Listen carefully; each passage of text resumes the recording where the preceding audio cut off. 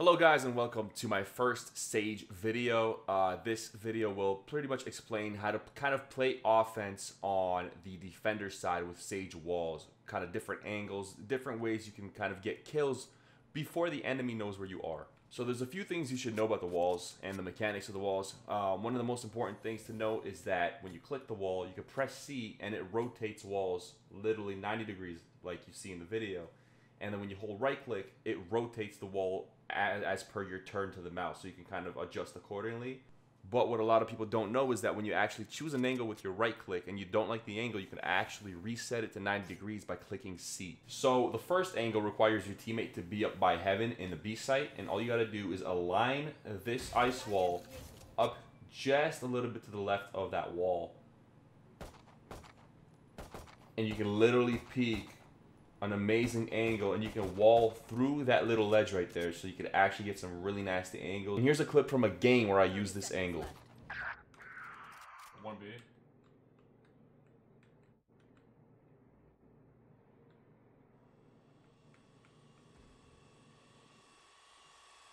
Please don't knock this down, dude. Message sent. Eliminate. One enemy remaining. I think they're hitting B.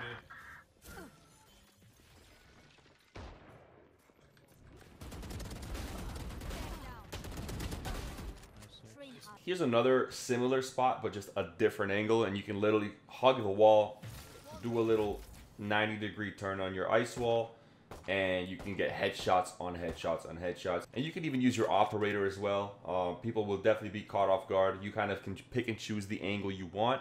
You want to go higher or lower, depending on where you think the enemy is going to be. You can even fall back a little bit. They will not expect you. If they are hiding, you can ice them out, peek like that, just like I did in the video, and there you have it. This angle is pretty self-explanatory. What you want to do is pretty much sit in the very corner so they see as little as possible of the ice, so they don't assume you're there. And then they peek, and obviously it's as I said, self-explanatory. You have amazing angles. You can even crossfire with your teammate from heaven up on B. You can ice them out. You can do a lot with this angle as well. Now, this is one of my favorites simply because I love opping, or operating if you want to call it, in Valorant. I will not take credit for this angle. I found it on Reddit. Now, unfortunately, I looked and I can't find where this post originated from. So if you know, please let me know and I'll properly credit the person. But I definitely found it on the Valorant Reddit, which I post as well on, and you pretty much align yourself just as I'm doing right now. And what you want to do is, the perfect angle is when you walk forward and the wall blocks you so you can't fall off. So you walk all the way until you can't, and you see a perfect angle of the hallway while they're coming into B or rotating back out of B, and your teammate would be required to be watching the hallway, obviously, because if they peek and no one's there, you're pretty much dead. But a one shot, one kill is well worth this angle if you can set it up right.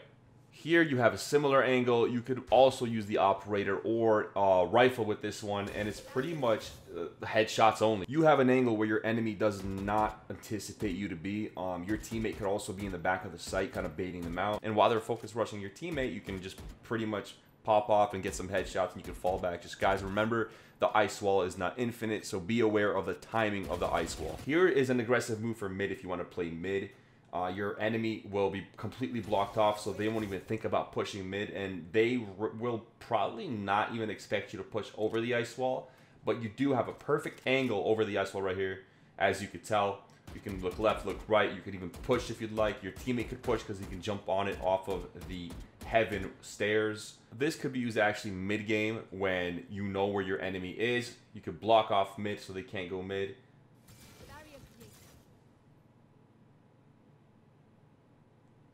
They also can't go through the doorway.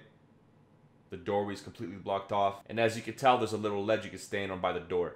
Now, if you know your enemy is in A, if they're going to rotate through CT, or if they're going to rotate through heaven on A, you can sit here and literally just, it is 100% headshot because it's all you see. But you also have to, you know, kind of figure out where they are, because if they're coming from T-spawn, it might not be a good spot. Now, off to A, this spot is self-explanatory. You block off one section of the site so they can literally not go through that corner, and you can peek them rushing long You could also peek heaven if they are heaven.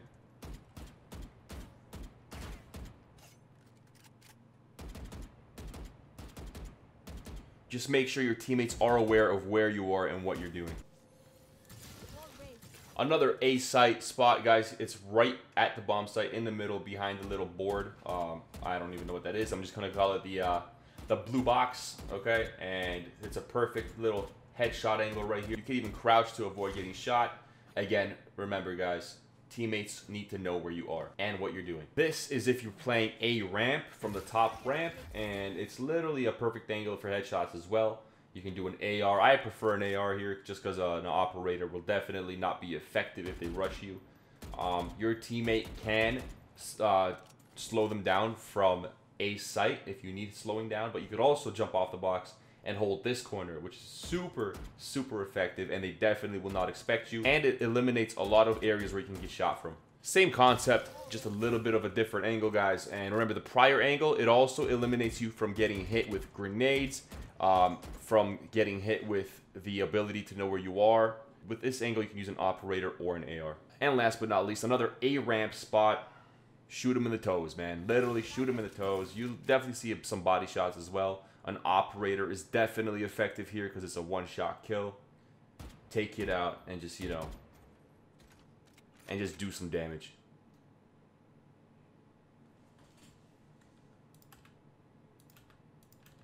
If you guys enjoyed this video, you want to see maybe a attacker side video, how to be offensive on the Sage with walls, any other classes, anything else, be sure to let me know in the comments what you want to see. Like and subscribe if you want more videos, and I'll talk to you guys on the next one. Twitch link in bio.